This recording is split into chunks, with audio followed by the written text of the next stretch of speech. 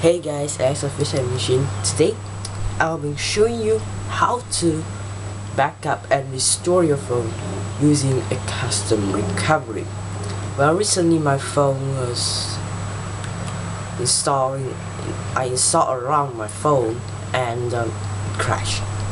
So I will show you this in this video, and this is how you do it. Well, today I will be showing you how to backup and restore your phone in case you want to restore your stock ROM or custom ROM, anything you like.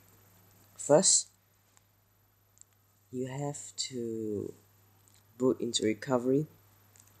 Just press power off. Okay. Wait for your phone to shut down.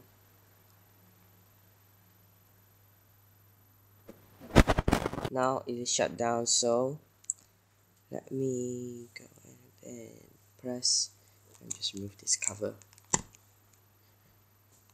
What you want to do now is press and hold volume up, volume down, and power button simultaneously or at the same time. I'm just doing it one-handed. One-handed.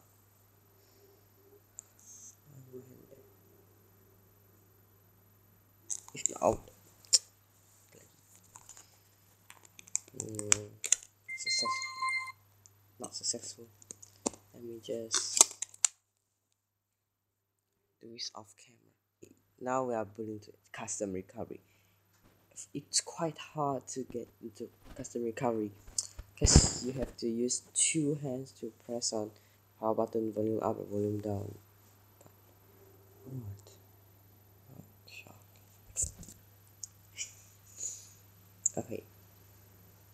What do you want to do next? Press back up. Check boot. And check data and system. And also boot logo. And then just swipe to backup. You just wait for a few minutes. Depend how your size is.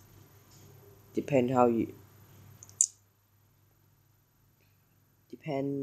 apps. If you install many apps, many apps, that it should take longer than you expected. Next, you have to click restore in case your phone was crashed or something, or in case your phone is crashed, or yeah, in case your phone is crashed, your ROM doesn't doing well, your ROM is corrupted. You use this, click that, and then you just swipe to restore. Depends. If you want your boot, if your boot logo wasn't stock, you can uncheck these three and click boot. You just swipe, and if your boot logo is gone, you click check this and uncheck that. Or your system was corrupted, check these three. Data, you can check it, you can uncheck it, but I think it can't being backup. Restore. It can't be this particular recovery is, you can use it your finger to touch it, but when you restore it and you want to restore with your data, it will say restore failed.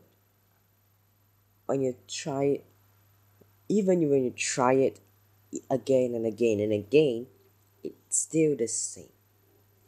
Yeah, so you just